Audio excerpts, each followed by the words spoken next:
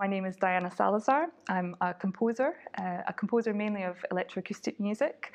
I work a lot with recorded sound and also live electronics to create my works. My works can be standalone electronic pieces, but I also work with instruments and live electronics, and that's the piece that's going to be performed as part of the Night With. The piece is about lots of different layers of sound. I've worked with the trumpet, but not in a kind of conventional sense. We think we know the sound of the trumpet, but I was quite keen to explore another side to the sound of the trumpet. So I've worked with Poulson closely to develop a whole new palette of sound for the trumpet, where we have these really thin, delicate sounds, extended notes, where if you can imagine looking under a microscope at a flat surface, you start to see all these sort of micro topographies underneath the surface, where you get lots of really interesting micro textures.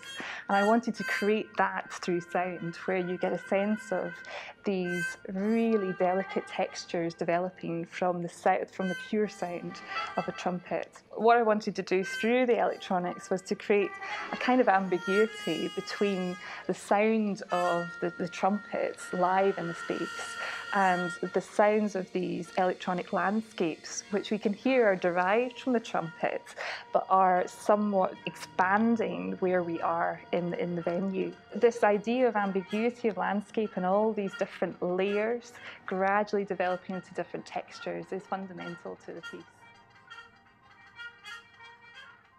The piece wouldn't have come about without the help of the Night With. It was a piece that was proposed through the Night With series, and we managed to gain Hope Scott Trust funding to commission the work so that I could work closely with Tom to develop the piece. And I was really, really happy to be invited to get involved with the Night With, because it's such a wonderful series for showcasing new work from across Scotland and also beyond. The whole concept of the series is that it's very intimate, it's very experimental, and the audience can get a real sort of closeness with the new music and with the performers on stage. The setup is that we have a set, then a break, then a set, then a break, then another set. And so there's a real sense of being able to focus on the music and then have a break from that and focus again. So it's a really well-paced night for audiences who are maybe quite new to new music, but also audiences who want to socialise a little between the different pieces.